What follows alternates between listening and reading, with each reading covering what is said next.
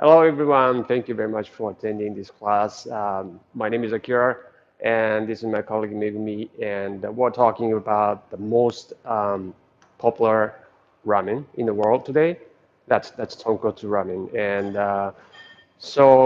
like for you guys today, like I've scribbled some notes like on the whiteboard here. Then like we'll just do like this brief lecture first, and then like just get into like noodle making later on, like and then so we've been doing this like online class, that typically like lasts for like over an hour, and we thought like it'd be like kind of too long for you guys, for some of you guys. So we gonna start doing this like kind of shorter version of it, and then like just kind of focusing on just one thing at a time. And I think it's gonna be like around like 30 minutes ish. So I hope you guys are gonna stick around, and we're gonna talk about like tonkotsu noodles, and we're gonna walk you guys through exactly well, like, everything that you need to know, like to make authentic tonkotsu ramen noodles. So um, let's check out this whiteboard. So I've written. I try my best, like actually like writing this whiteboard. I don't normally write whiteboard, and like I hope like my writing is like not too bad, like for you guys to understand like what's scribbled on this whiteboard. So that's like tonkotsu noodle, like ramen. Has been like the most famous, like most popular ramen noodles in the world. It's because like all these ramen shops, there are a lot of ramen shops in Japan and like across the world, but like actually there are not big ramen shop chains in the world, right? And then like I think the biggest one would be like would have like maybe like 500 outlets, and but like most of these like big like ramen shop chains, then the main offerings are this type of ramen, like tonkotsu ramen. So and it's very unique. Like for those of you like who don't know what tonkotsu is, that's literally means like pork bones, and it's a like creamy like thick soup.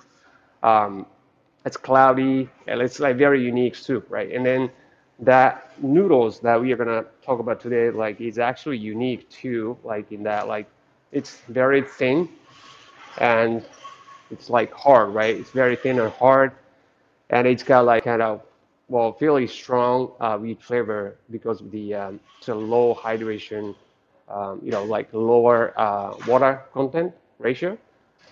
So it's very dry and hard noodles, and it's probably one of the well, it's like the probably the most unique noodles in among like different types of ramen noodles. So yeah, so it's got like I have to say first like there are like three things you need you know to make this type of noodles. So so first one would be like proper ingredients, which I'm gonna talk about in details in a minute, and recipe, right? Recipe, well, we're actually giving away like just exact recipe that we're gonna actually make today's class, and then also like noodle machine, like you have to have like proper equipment to be able like make authentic tonkotsu ramen noodles. So first, right, that's ingredients. So first of all, like you have to have like also wheat flour, and the type of wheat flour, you have to have like maybe has like protein content of like 11 to 12%. So that's like higher in protein content, like which makes the higher the protein content, like the harder the noodle texture, right? Um, so it's like just a bit below like the bread flour. You could use bread flour, but like bread flour may have like high ash content. So you might want to find wheat flour that has like protein content like around 11, 12, like in the low in ash content, because if you wanna make it whiter in color. And so the gluten, right? Gluten, and then gluten powder. It's a gluten powder, and then it's we don't normally like gluten powder like is not really used for like different types of ramen noodles, but like gluten powder is used for this type of noodle to make it like even harder, right? Even harder and like even crunchy kind of texture. So like you got like this bite when you are biting the noodles, and then um, so and an egg white, right? Egg white. So egg white is just white part of the egg, and then um, you can use it like in a fresh form or like you can use like powder form like the one we have in Japan. And there are two things like we are looking for like when using egg white. So it's a hardness, right? But like kind of hardness that like for those people like who have like eaten the egg, right? Like a boiled egg, and that's the white part of like kind of texture that beat into like white, right? And then that's the kind of texture like you like kind of bouncy, but like a bit hard texture. And the other thing is like egg white kind of works as like it's not exactly waterproof, but like just kind of like helps keep hot water like hot soup like from like penetrating into the noodles. So because it's thin noodle, so we want to keep the noodle texture like as long as possible like in hot soup. So we use a bit of like a white. In kansi, right? Kansi, yeah, kansi we talked about like it's there are many variations, but like the one we use usually is combination of potassium carbonate and sodium carbonate. But we use the one with like high in potassium carbonate, which makes the noodle texture harder. It's got like a bit of like this smell as well, but kansi with a high potassium carbonate ratio. Then water, right? Water, it's a low hydration ratio noodles. So the amount of water we use is like it's very small compared to like other types of noodles. So all of these, and then like salt, like we use it to like kind of add salt taste, but just an option. Then we use like um, these different ingredients to make this kind of hard texture. Like it's all of these like contribute to the hardness of the noodle texture. So and so the recipe, right? So we're giving away this recipe for you guys. And so first, like we have a solid, right? Like we only talked about like each of these, but like just percentage of these, right? So um, so like 98% wheat flour, 1% gluten powder, 1% egg white. We use a powder form, but like if you're using like fresh eggs, right? Just egg white. You have to like calculate it like in a different way. It's like because like fresh eggs has like kind of like liquid part and a solid part to it. So like for those of you who want to know the formula, you can send us an email and then we can send it to you guys. So the total amount, right? Like we're using like we're doing like 4,000 grams, 4 kilograms, and for the liquid part, right? The liquid part, then liquid, like hydration ratio, like it's 28%, 28% to the total solids, right? To the total solids, like so that's how you calculate. So 0.28 times like 4,000. So the total amount is like 1,120 grams liquid. So inside this liquid, what we have here is that like water, right? 98%. The concept we talked about, like with the high potassium carbonate, 1.5, and salt just zero point 0.5, just to add a bit of like salt taste. And include, inside the recipe, like we have so noodle size. It's a very thin noodle. So the width, right? Width like 1.3 millimeters, is pretty thin, and thickness, right? That's 1.1 millimeter. And there are some variations in this. It's like even like in the same ramen shop chains. Like if you go to this shop, like if you go to this outlet, they may have different variations, in terms of like hydration ratio, in terms of noodle size, in terms of like even like portion size. portion size, I'm gonna talk a bit about it like later, but like also like there are many, well, some variations, but like within like this range. And then like, for example, like noodle size, we may have like 1.1, like 1.2 millimeter, 1.3 millimeter in width. And so it's, yeah, there are a few risks, but like, kind of fall within this range. If you're talking about tonkotsu noodles, like tonkotsu noodles, it's basically that belongs to low hydration ratio noodles.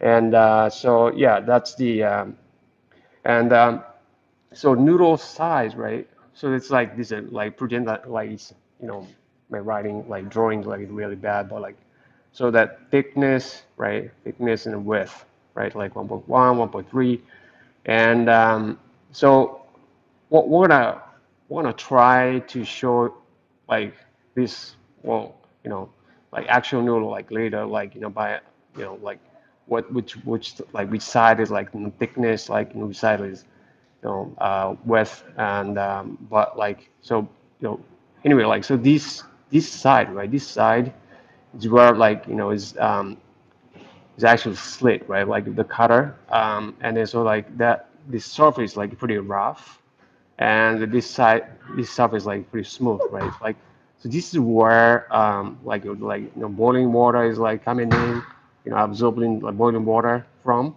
and like hot soup is absorbed like on this surface. Um, so yeah, so that's a kind of like dimension of the noodle strand. So you talked about like ingredients, right, and a recipe, and so now comes the equipment. So we have the equipment over there, and we're gonna start making noodles in a minute. But like, yeah, so roller unit. Um, so the particular type of like noodle machine that's designed to produce ramen noodles has like roller unit like with a diameter of like 163 millimeter and over. You have to have like at least this size of roller to be able to like um, properly press right the dough to process it into like that dough is gonna be like really dry, right? Like really dry, like which means that it's very hard, right? So we have to have like these big rollers to like press it, like force this dough into like sheet of dough. And if you, of course, like you maybe like do it like in something like pasta machine or something, but like roller unit, like rollers like diameter like is pretty small like compared to like this diameter, right? This roller. So it's like over time, like just well the repulsive force like from like pressing this dough like over and over, just may break the machine like all of a sudden, right? So that's why we designed this ramen machine to be like kind of withstand this force right over time, like so. Yeah, that's why it's designed to make this kind of noodles and the mixer unit, because it's like low hydration ratio noodles, and then like it's pretty dry, and then the dough itself is like kind of lighter than like high hydration ratio noodles, which contain like 20, maybe like 10-20% more like like hydrate liquid. So we had to have like this kind of like mixer to be able to like hydrate, like and mix it, like agitate. And well, in comparison, right, like we have this kind of mixer, right, like that's for like soba machine, I mean soba noodles, soba noodle, which is like high in hydration ratio. And so it's kind of like a bit like kind of bread mixer, but if we mix the low hydration ratio noodles, like it doesn't mix well. So it's yeah, that's why we have a mixer in it, like that's like with this kind of mixing blade. So that's some equipment part that you gonna see in the middle. Like we call our ramen machine like Richmond machine, and yeah. So let's first let's check the actual ingredients we have be prepared. So this is the flour, right? We prepared, like we talked about, like so the protein content is important, like 11 to 12%, and so these are all the solid ingredients, and so this is gluten, and this is egg white powder, and this is the what is water and salt and calcium. So so solid and liquid ingredients. So, so we're gonna turn these ingredients into noodles. So solids, right? Solids go in there, and we're gonna put and dump it into the mixer.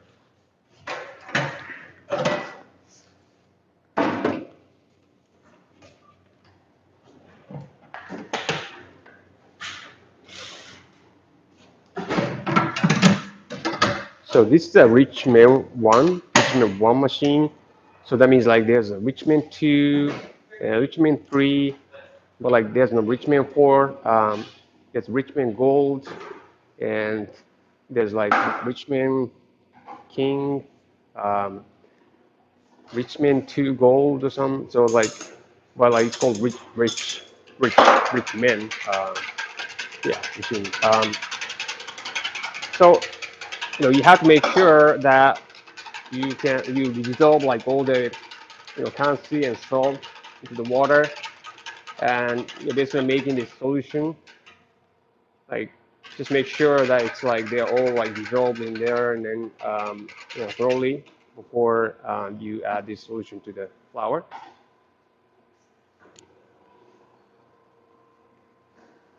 And so what we are doing right now is that like we are actually like mixing just solid ingredients by themselves, and just trying to make sure that like they're all mixed up well, and then before we add the liquid.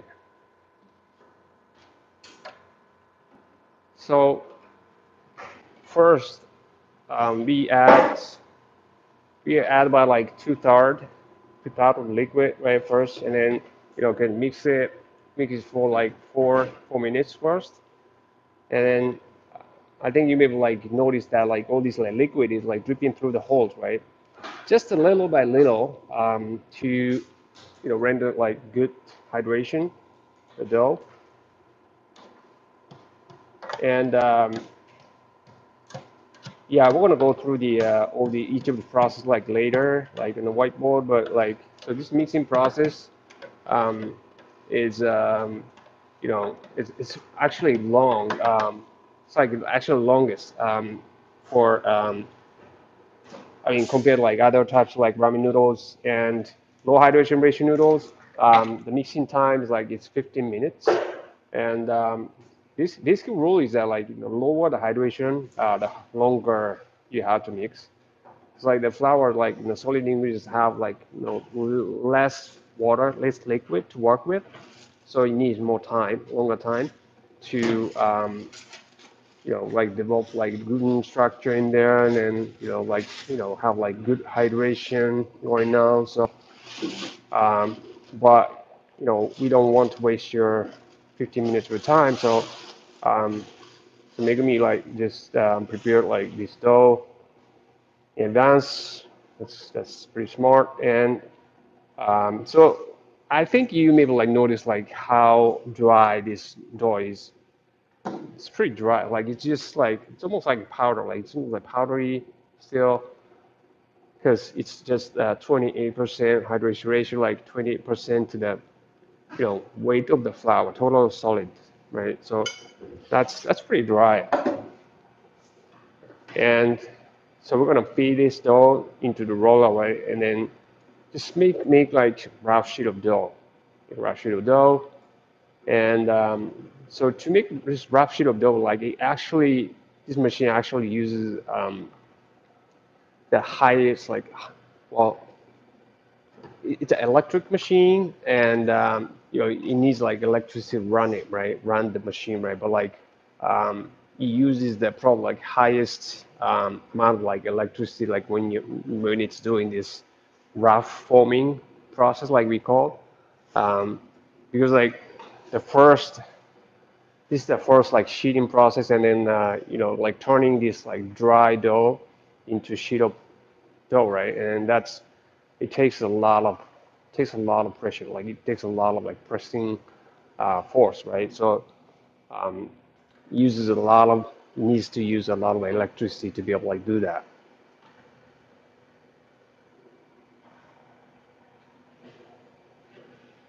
So now it's like it's making a sheet of paper, I mean sheet of like dough, right? And then um, because it's a dry noodle, like and it's almost powdery, so it's one of the important things like we have to remember here is that like we have to, well, this machine has like one set of rollers, right? Like two rollers, right? And then pressing the dough right between these rollers to make sheet of dough, and yeah, we have to make this clearance between these rollers, um, pretty narrow. Like so, I for you know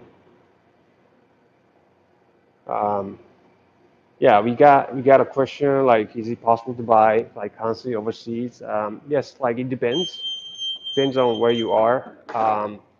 So like if you're like in Europe, right? Like we know a couple suppliers where you can buy a constantly from.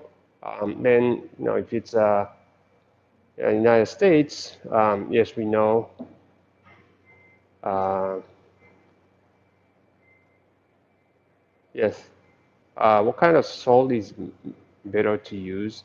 Um, so we usually use the salt with like a lot of minerals. So like um, it's it's like salts that's like high in like just the sodium like is not really good. Like so like any kind of salt like that has like high minerals. Um, Sun-dried salt like Himalayan. So that's just like because the reason we use salt is to add taste, right? Taste of salt to the noodles. Even though like when we cook the noodles, the most of the salt like actually melts into the cooking water. But still, well, still has like the noodles, like cooked noodles still have um, like 15% of like what you added, right? So that the taste matters. So you don't wanna be putting salt that you know that doesn't have like good. I mean, so the minerals, right? Minerals, high minerals.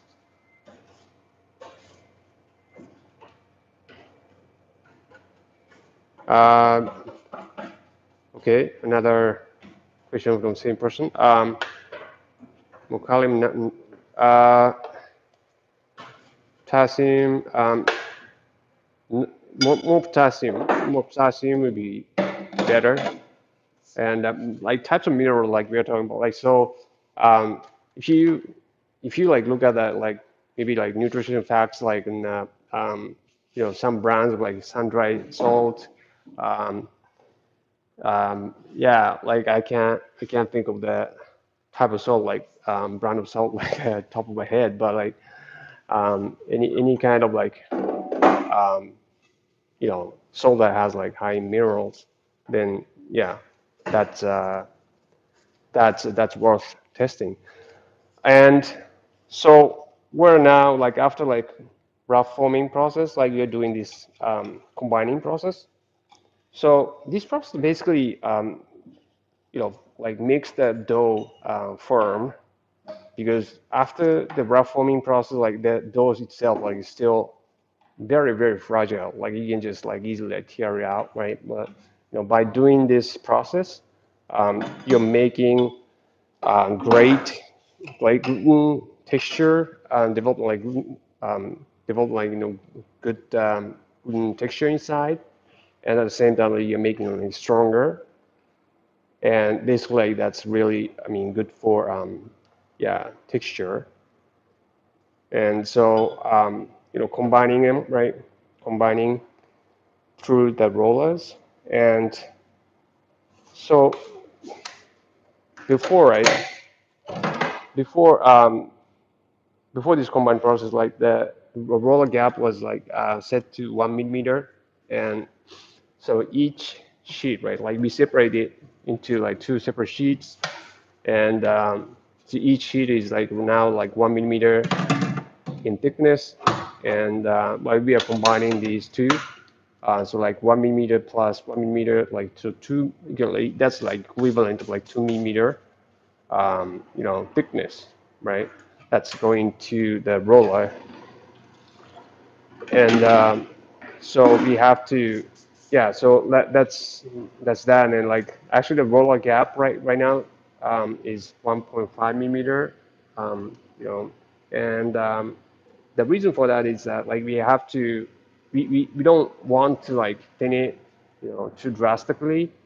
Um, we don't want to like apply like too strong pressure at the time, because that would like damage the gluten structure being developed inside of the dough. So that would ruin the noodle texture. So we usually apply this rule like 30% reduction rule. So at each round of like shooting, like we reduce that roller gap by 30% each time. So 2 millimeter thickness, right? 30% reduction. So that's roughly 1.5. And so this combining process is usually done twice, and just to make sure that like all the gluten structures like being developed like well enough, and then that the dough is like firm enough. So usually we do it like twice, and that was like 1.5, right? 1.5 millimeter we set on the roller gap, and right, and then so that's 1.5, 1.5, 1.5 plus 1.5. That's 3 millimeter. It's like actually the dough that's going in like is actually 3 millimeter in thickness, and um, coming out, right? So like 3 millimeter, and then again, applying this rule of 30% reduction, 3 times zero point 0.3, and then three, yeah, 3 times like zero point 0.3, like that 0.9. So that's the thickness like we subtract from like 3 millimeter, and that's 2.1, but like just make it simple. We set that roll gap to 2 millimeter.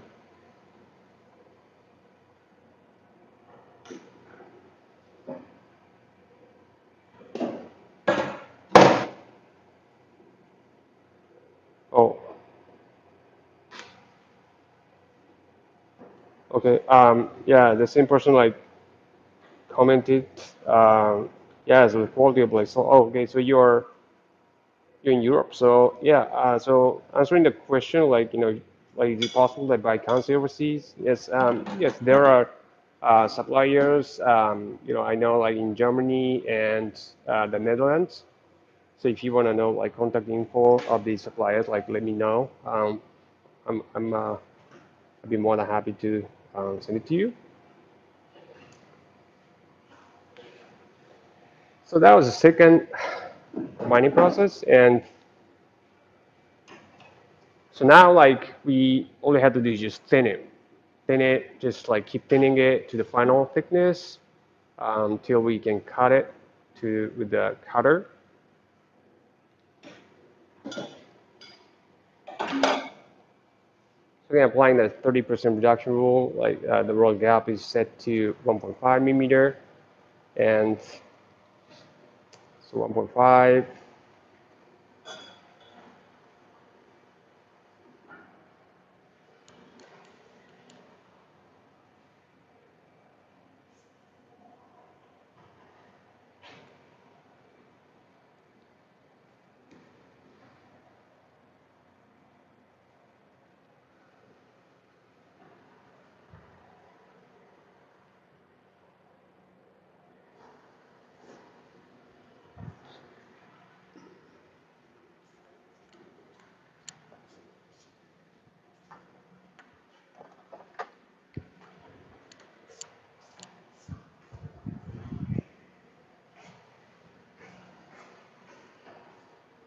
Yeah, and then so this machine has the like the speed, roll speed. Well, like, well, it has like a function that like you can change the speed of like roller, like sheeting, and you can go faster, slower, depending on like where you are in the process. And so like it's very easy, like just it's a volume, and then you can just like go slow, faster, and so she measured the thickness thickness of the dough, and it's like 2.1 millimeter. Like after it's gone through like 1.5 millimeter of like uh, roller gap, and so there's a zero point 0.6 millimeter difference between actual thickness and the roller gap that we set. And the reason for that is that like it's always that like because it's wheat flour, I mean wheat dough, and it's always like it always expands back. Like after it's gone through the roller gap, um, the moment it's 1.5, but like after it's gone through, like comes out, it just bounces back, right? So basically, the harder, the more it bounces back. So the harder, the bigger the difference. So um, yeah, it kind of makes sense, right? So so 1 point like so there's a like 0.6 millimeter difference between. So this is important when you are like adjusting the final thickness, like because the thickness you're adjusting with the roller gap, right? So to get that size right, you need to know the difference between like how much it expands, how much it bounces back, and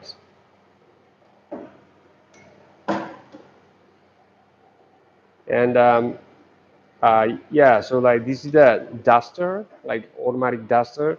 Even though like we don't really need to use dusting in this type of noodle because it's too dry, like too dry not to like stick together.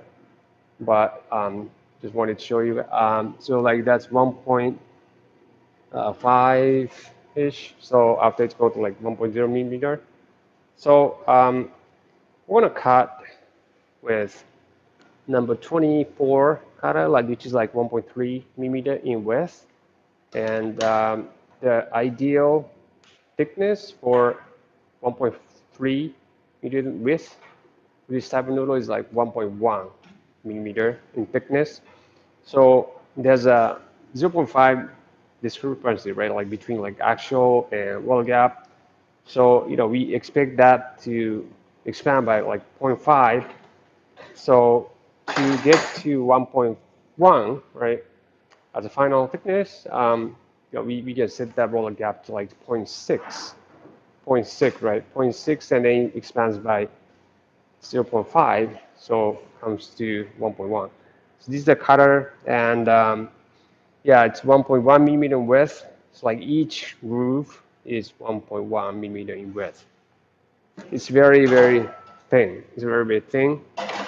It's a It's probably the thinnest, one of the thinnest you can do, um, like in ramen noodles. And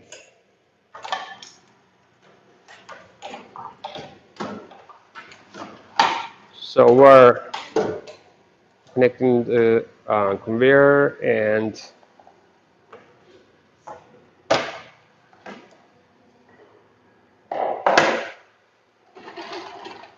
we're getting the conveyor connected,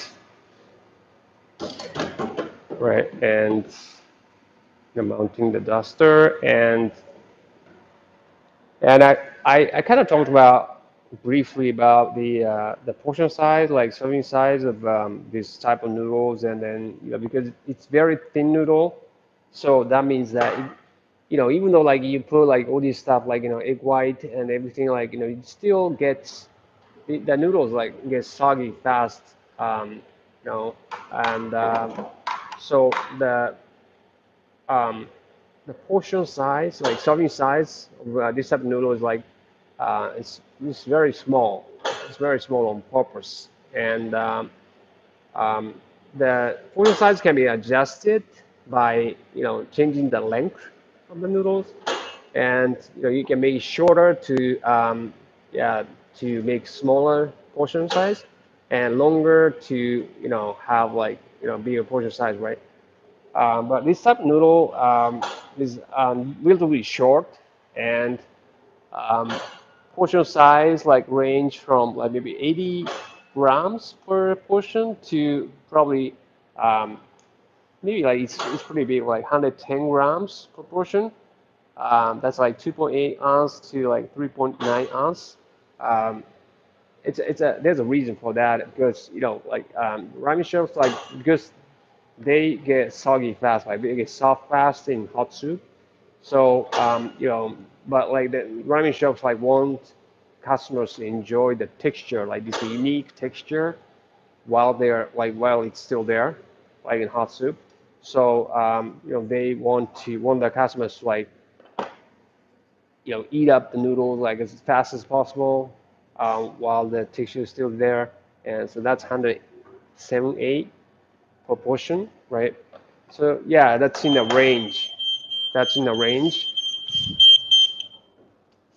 And so yeah, but like some ramen shops, like the portion size like 90 grams, like even 80 grams.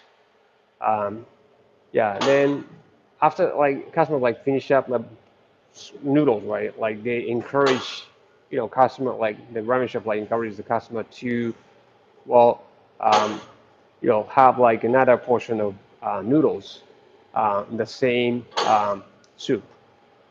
Yeah, like they call it like kaidama, and yeah, that's like kind of typical practice that they have like in yeah tonkotsu, some like specialty shop.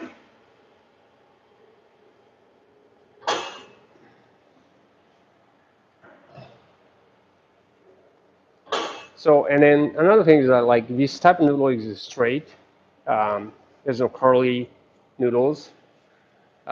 Basically, it's because um, they like if you want like make them curly, right? Like kind of like by rubbing them or like trying to trying to curl them because they it's a dry, hard, right? Because low hydration, they may break, right? They may break like if you like want to like curl them, and so yeah, basically they're straight noodles. So so just like cutting, portioning, and after that like you just yeah, store them in the fridge, till you serve them. And um, if you, so like, if you want to do the like aging, like resting, like while you're storing, like in the storage, um, yeah, store them like so like the temperature, right? Like store temperature, storing temperature, like an appropriate temperature would be like 15 degrees Celsius. So, sorry, so like one out instinct, like what I'm talking, but like the guy doing camera like is not sync with what I'm talking about, like to like just summarizing like so. So first, like we had to weigh, right? This you guys saw like ingredients that are like already weighed, right? But like this is the most important process because if you screw this up, like any like measuring um, up, right? Then the rest of the process like wouldn't matter, like because then you have to measure everything by weight, okay? I mean, if you try to measure like by like in a volume, like or like just by looking at it like visually, then it's not like every time you make like try to make like same thing, it's not consistent. So measure everything by weight. So mixing, so basically hydration, like so that's 15 minutes, and you do resting process. Resting process like so you guys saw that the dough like in a plastic bag, right? So 30 minutes. So that's how you rest it. And wrap forming like so we start like the roll gap like from like 1 millimeter, and we did the first, second combining, and then thinning to um, yeah, to the final thickness like 1.1 millimeter, and then cutting like 1.3 in width, and portioning, right? So by like adjusting the length, like around 100 grams per portion, and storing like a refrigeration like 15 degrees Celsius. Like if you want to rest it, resting means like the noodles like are drying up, like kind of losing moisture, and then kind of like um, yeah the color is like turning like kind of translucent, right? And then so the noodle texture like tighter. That's that's happening like around like 15 degrees Celsius. But like if you just wanna, you don't want to rest like age it, just lower it, right? Lower temperature, like 10 degrees Celsius, like about like 5 would be fine, but like not freezing temperature. But so that's the kind of ideal temperature. Okay, so that's yeah. Then another thing, so so we have like different cutters. So this is like 1.1 millimeter in width, and this is like 1.2, and then the one we use is 1.3 millimeter. It's just like 0.1 millimeter differences, right? But like it's, well, like when you bite into these noodles, like it's a big difference. So um, yeah, but like it's the range, right? It's the range. So it's like what like customers would expect from this type of noodle, the size and the texture, and like it's kind of like what the like the ramen shops like serving these type of noodles like expect, you know. Uh, so like, but the expectations like fall within this like kind of small range. Um, the noodle size, the hydration ratio, and the portion size as well. So yeah, so this is the tonkotsu noodles, hydration noodles, and it's the most iconic ramen noodles in the world. And then so now you guys know how you can make it from scratch.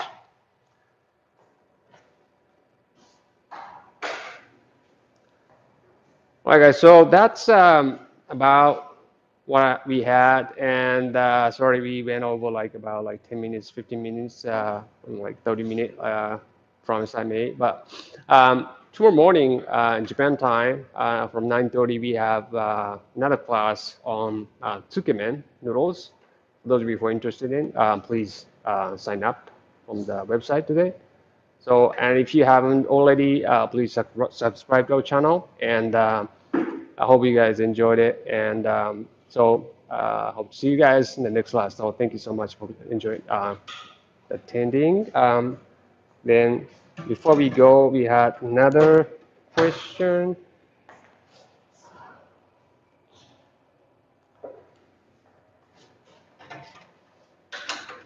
Okay, so how does aging work with noodles?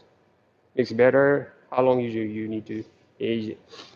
So yeah, so there are like three different aging, three different resting processes like in ramen noodles. So like first like mixing, after mixing, so basically we're trying to develop gluten structure. But like after mixing, yeah, like there's like a lot of like internal stress, right? Like so this resting process like releases this internal process like for good gluten structure development. And another benefit is like degassing, like there are a lot of like air pockets in the dough, and resting like helps release these air pockets from the dough. Like so when you cook the noodles, right, like there are a lot of air pockets, and like the noodles float, right? And then that may like some of them like burst actually like during the cooking, so that's really not good. So and yeah, basically the final aging process like we talked about, like just storing the noodles, fresh noodles in the refrigerator, basically like helps lose the moisture of the noodles, and like makes like kind of noodle texture like tighter, and the color would be like kind of more like translucent. And so basically better noodle texture. Yeah, we have a blog called like Noodle Master Lab, like on our website, and there's a article. There are articles like talking about this aging resting process benefits, like how it works and stuff, like like in details. So if you are more, I mean, if you are interested in knowing more about it, like just check out our articles, the Noodle Master Lab, and YamatoNoodle.com. So thank you. Good question. All right, so that's it. So hope you guys enjoyed it. Hope to see you guys in the next class. So thank you so much. Bye bye.